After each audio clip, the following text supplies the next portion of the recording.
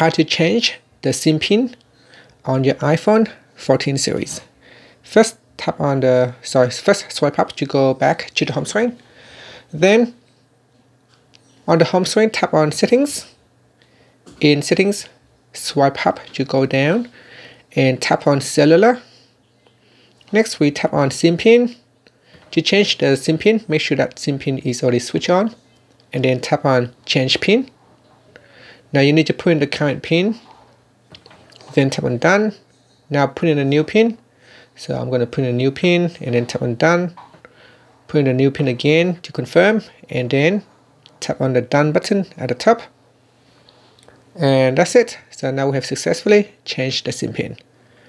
Finally, you can tap on the back key to go back to Settings, or swipe up to go back to the home screen. Thank you for watching this video. Please subscribe to my channel for more videos.